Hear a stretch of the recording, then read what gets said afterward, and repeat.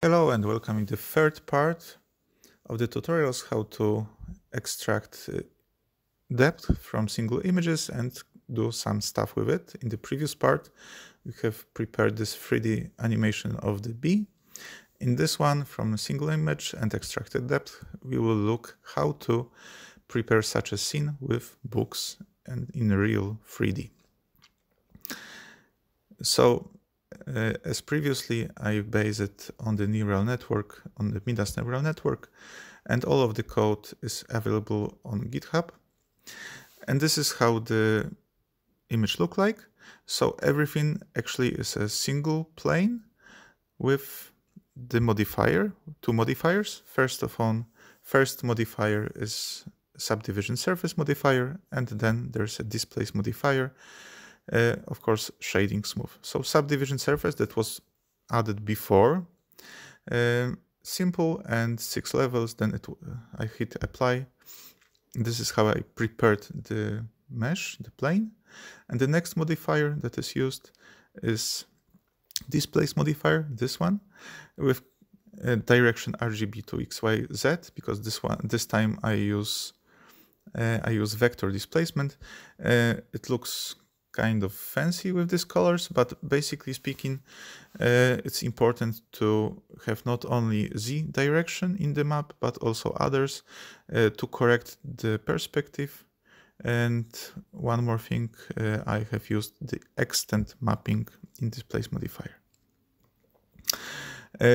Basically speaking, if you look at the geometry, as you can see, initially it's quite flat, but further from the camera, it looks, I would say, more or less all right, a little bit rounded.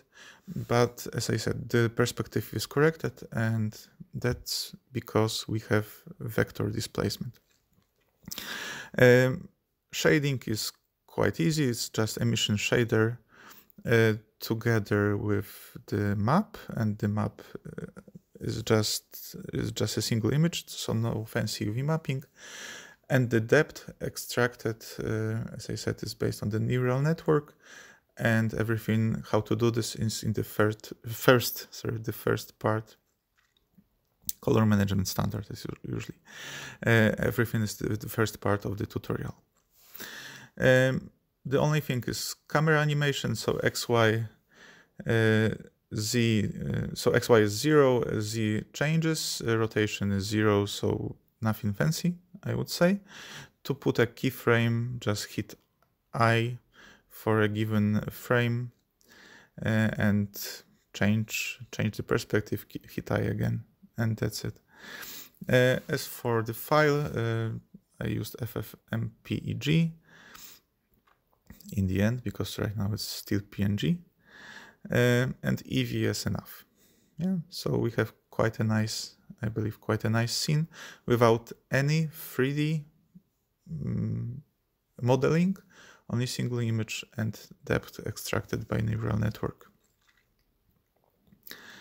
Yeah, so basically I believe it's quite easy. Maybe it's not perfect, but from some scenes it should suffice. And be easy. So this is the final result with 3D effect. In the previous part we worked with the bee, again just 2 images, so image with colors and image with the distance from the camera. And in the next part, the 4th part of the tutorial, I will show you how to extract this beautiful eagle from the image, from video. Thank you very much, and see you in the next part.